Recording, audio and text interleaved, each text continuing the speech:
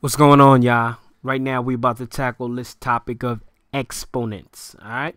Whenever you have an exponent, you always have two things. You got a base, and then you have the actual exponent. All right. Now, the base is always just considered the number, like it's the number. Now, your exponents. What's your exponents? Your exponents always represent how many times are you gonna multiply the number. Let's do an example. All right, here we go. Say we got 3 to the second power. The base, which is always at the bottom, as you can see right there, is 3. And the exponent, which is always at the top, is equal to 2. So now our number, which is equal to the number, is basically equals to 3.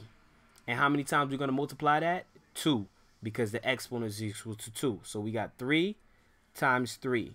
So in other words, we multiply the number, which is 3, 2 times, and this comes out equals to 9. Simple enough, right? Let's try another one. 4 to the third power.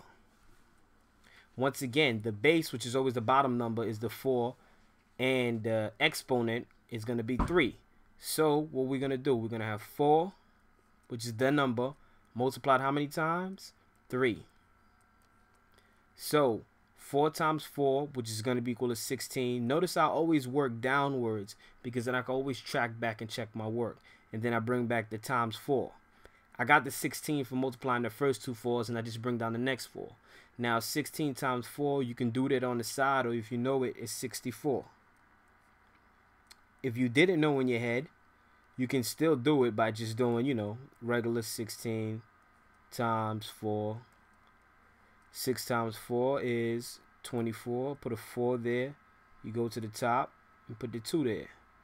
1 times 4 is 4. 4 plus 2 is 6.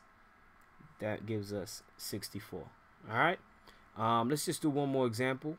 And I think you guys should have the hang of this. It's just practice problems. Practice always makes perfect. So let's do 2 to the 4th power.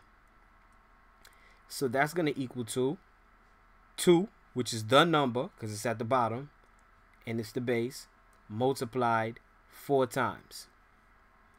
2 times 2 is going to give us 4. 4 times 2 is going to give us, let's get to that, 4 times 2 is going to give us 8, and 8 times 2 is going to give us 16.